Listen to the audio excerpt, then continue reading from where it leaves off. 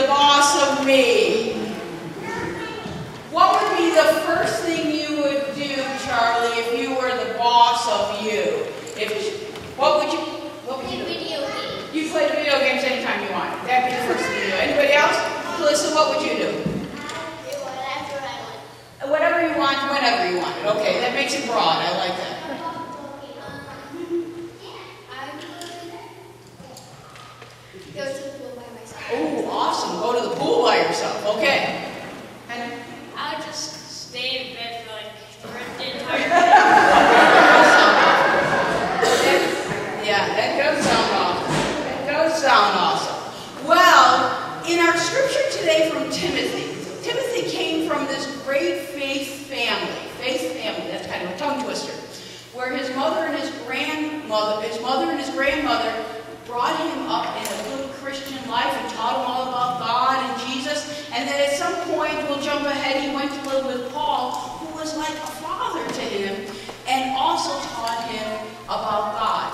And Timothy was feeling like there was a lot going on. And Paul said to him, well, you know, being the boss of me means you also have to control the things that are not so great, like saying hurtful things to people, maybe doing the wrong things, like, for instance, who said they'd like to jump off a volcano? That would be the thing they wanted to do.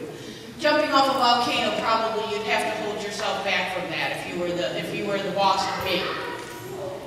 You would have to not follow the things that other people are doing that you know are wrong, like the line of people that are waiting to jump off the volcano. You would not get in that line. You would not get in that line. So Paul said to Timothy, being the boss of me means, guess what? You're the boss of your own self, and you got to make some good what? Some good decisions.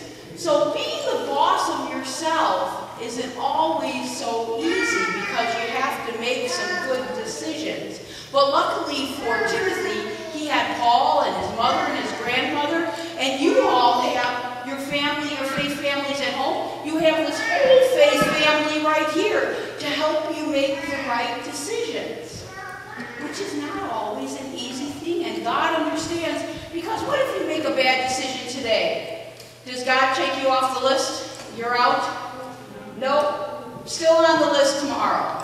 You're still there. So I invite us here in the front row and the rest of us this week to be brave Christians. To be brave Christians, and as you're being the boss of yourself and you're tempted to jump into the conversation that's not so kind and nice about somebody, or to jump into something that you know is not good behavior, to be a big, brave Christian and say, wait a minute, I'm the boss of me, and I decide not to do that. Let us pray. Dear God, you have given us all the tools, all the love, all the guidance, all the example of how to be a good Christian. Help us to be brave this week.